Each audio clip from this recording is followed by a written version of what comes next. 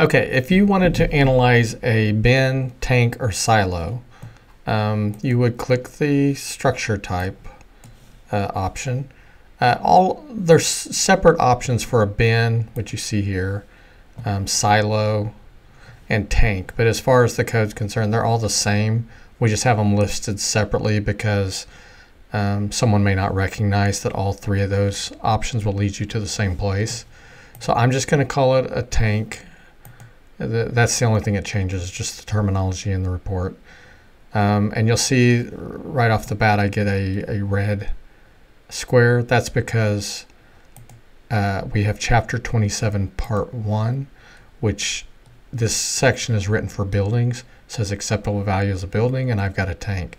So it just means I need to go to chapter 29, which is where all the structures considered other structures are, which are basically things other than a building. So click Save, and then I'm going to go to the tank screen. There's a help screen for tanks. You can read that for a little more detail, but its input's fairly simple. So we're going to say it's a 12-foot diameter tank, so that it updates on the screen as I'm entering it. It's 25 feet tall. It's enclosed on the top. There's different options there. I can hover over that square and I can get a little more definition, which you'd probably need to go to the code on this one to get much more explanation about what they mean for each of these. And on the top it could be a cone, it could be a dome, or it could be flat. So I'm going to pick conical. The height will change as well dynamically on the screen.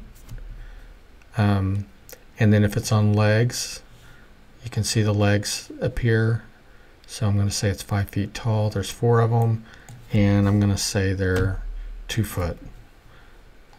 This could be, if it's square, it's going to use a higher coefficient to account for the higher wind load. If it's round, those are a little more aerodynamic and the coefficient's less, the shape factor.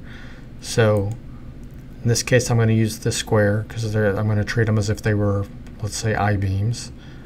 And then if I had more than 3 or more tanks, then you have to consider some interference between the two, or between the 3 or more.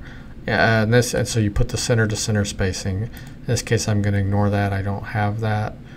And then if you go to CNC, you see that there is a CNC option for a tank, as long as it's less than 120 feet. So I will pick that. That brings up my CNC screen, and I'm just going to populate every single wind zone. And in this case there's 4 wind zones. Okay, I'll save it. I'm going to call it tank.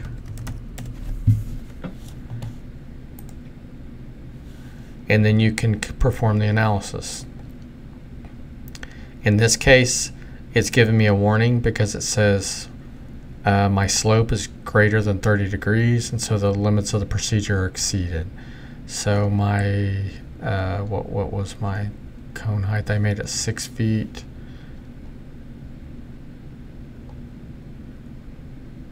And the slope is, where's the slope? Right here. Slope of bin roof at outer edge is 45. So I picked some dimensions that were not within the boundaries of what this procedure would do. So if I want to go back and fix that so that that doesn't happen, let's make it 3 feet. Okay, so that's no longer red, and I'm not getting that error anymore. So it goes through, calculates the load. Here's a diagram to show you what a lot of these pressures are. And then it will give you the pressures on the roof. It'll give you the pressures on the floor, which in this case the floor would be this section here on the bottom, since we're elevated. If you weren't elevated on legs, then the floor is not necessary because no wind loads would be experienced on it, and then the load on the cylinder itself. That's all main wind force resisting system. Then if we go down to components and cladding, we would get the pressures acting around the cylinder. And then here is the pressures Pmin and Pmax in each of the zones, and then these diagrams here will show you where those zones are. So that's your wind pressures on a tank, bin, or silo.